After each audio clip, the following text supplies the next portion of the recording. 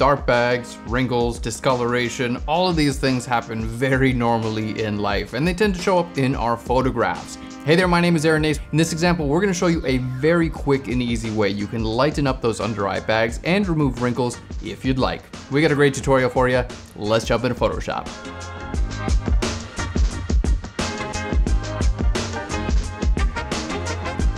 We got 3 examples for you. We're jumping right in. So here's our first example. Now, a common problem I see when people try to replace under eye bags, like, okay, let's say we were to use artificial intelligence and just like make a selection here, right?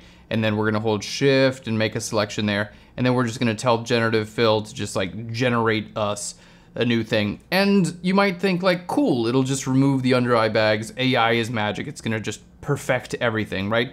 But here's the thing that happens a lot, and we're gonna see it in literally 2 seconds, is it just gives you new features, right? This doesn't really necessarily look like the same person. It can completely change the shape and like the tone of the eyes. Like if I just make this visible and invisible, like these areas right here under these eyes, like that's part of our eye. Like the eye itself is a sphere, you know that.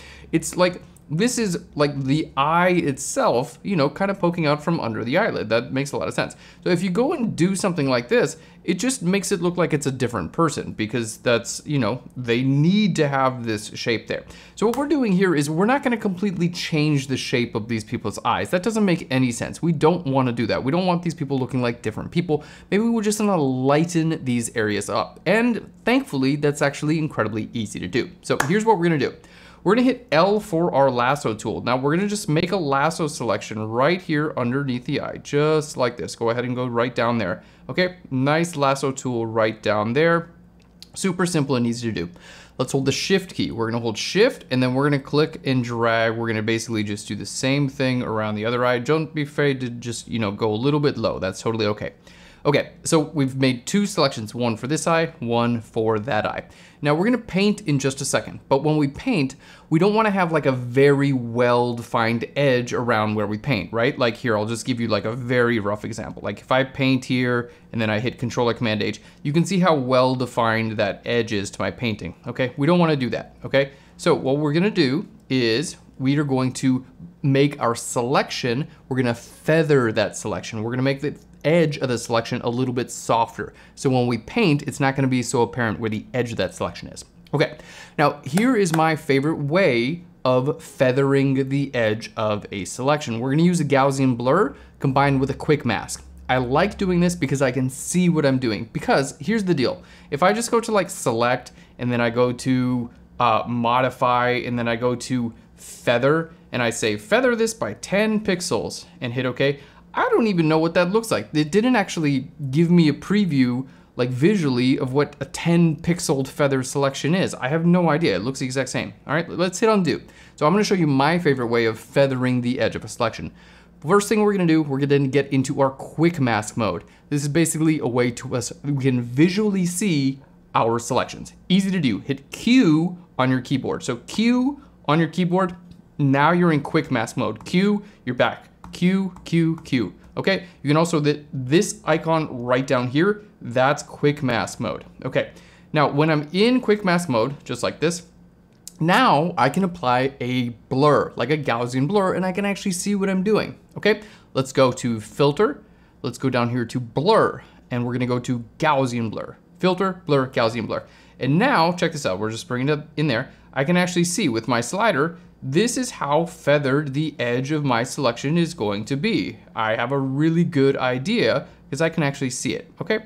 And we're just gonna do something like that. Looks pretty good. 23 pixels, let's just call it even 25 pixels if you wanna follow along.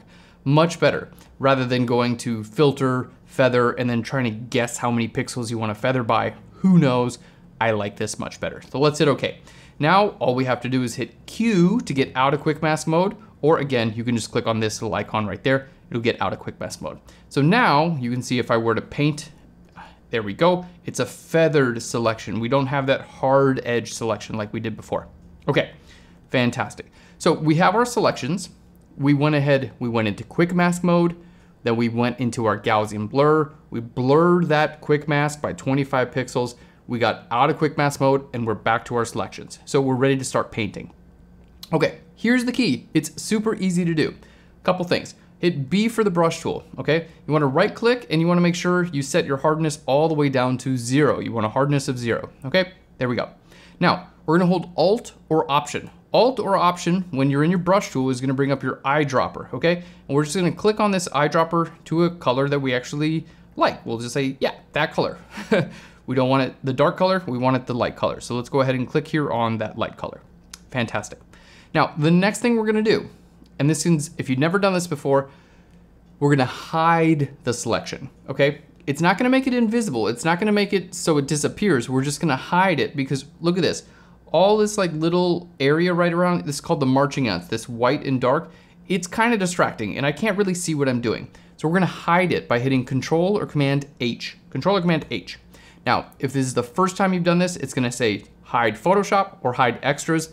Click on hide extras. Okay, check it out. Command H again, and it's back. Command H again, it's gone. Command H again, and it's back, okay? So when I'm wanting to work with a selection in Photoshop, I don't wanna see the edge, it messes me up. So I like to hit Command H, there we go.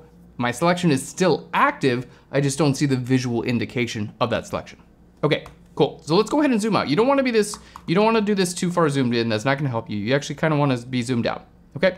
So again, B for the brush tool, we're gonna select a color that we like, this little bit of a lighter color, okay? And then we're just gonna change our blending mode. So I'm on a new layer. Make sure you're not on your background layer. New layer here, okay? Change your blending mode from normal. We're gonna go down to where it says lighten. Lighten. We don't wanna darken any pixels, we just wanna lighten them. Okay, almost done. We just want at the very, very top where we have our brush. Remember, we're still on our brush tool. We have our opacity and our flow. We're just gonna set our flow to 10%. So I'm gonna click there and then type in 10 and hit enter. Flow of 10%, okay? This is just gonna make sure that when I start painting, it's not gonna be like, and put all of our color at one time, okay? It's gonna be a very slow buildup, which is what we want, okay? And then I'm gonna use the trackpad on my laptop. You guys don't need any fancy tools here, okay? There we go. All I have to do is click, click, click, click. And each time I click, it's just gonna lighten it up a little bit. There we go. And again, my goal here is not to completely, there we go. My goal here is not to completely change the shape of her face. I don't wanna completely remove all of this information. I want it to look the exact same. I want it to still look like her. There we go. But what I do want is just to remove the darkness, okay?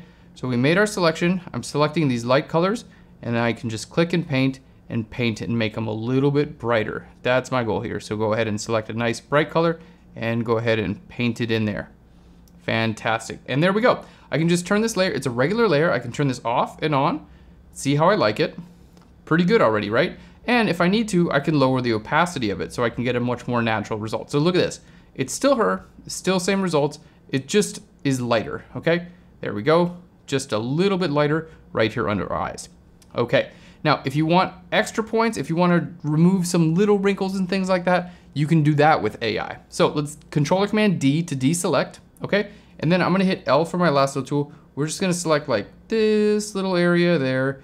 You can hold your shift key, there we go. Select that little thing, okay? And if you want these gone. Now, obviously, here we go. You can do this at your own discretion. If this is a client of yours, ask them first, okay? So I just made those selections, okay? We're gonna click on Generative Fill. I'm just gonna hit the period key here. It'll get around any restrictions and we're gonna hit Generate. There we go, and that's gonna generate. So you don't wanna do the majority of the work with artificial intelligence. It's just gonna give you different eyes. You don't want that, okay? Just do it with the brush tool. Make a selection there, paint it in, super easy. We got 2 more examples for you, but here we can see a couple different examples. There we go, and we have nice natural looking results. I think that looks really, really good. Here's our before and our after. Fantastic. Let's go to window. We're gonna go down to our next example, okay? This is a guy, same type of deal here, same thing. So let's start L for our lasso tool. We're just gonna lasso this area around, okay? There we go, hold down the shift key and lasso this area around. There we go. If you wanna include some of this area up there, you can do that too. Perfect, fantastic. You can do that up there too. Fantastic, looking good, my man, looking good. Alrighty. Cool, cool, cool. I think that looks good. Q for the quick mask mode. Let's go to filter, blur, Gaussian blur. And this time it's gonna be a little bit less, right? Just a little bit less of a blur because it's a smaller resolution image. There we go, let's just type in 10. Looks pretty good. Hit okay. Q for the quick mask mode again. So we're out of quick mask mode. Now we're gonna create a new layer right down here. Just click on that new layer icon. B for the brush tool, okay? Our flow is still at 10%. We made it 10% before. It's gonna stay there until we change it again. B for the brush tool, okay?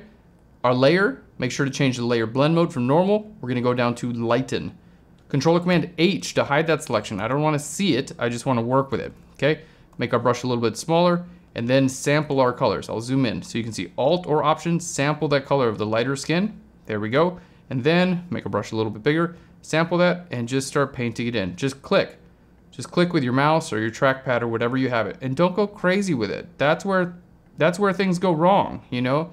You don't want to completely remove this stuff. That's just, you know, you're gonna make people look like they're not themselves. And that's never the goal with any type of retouching.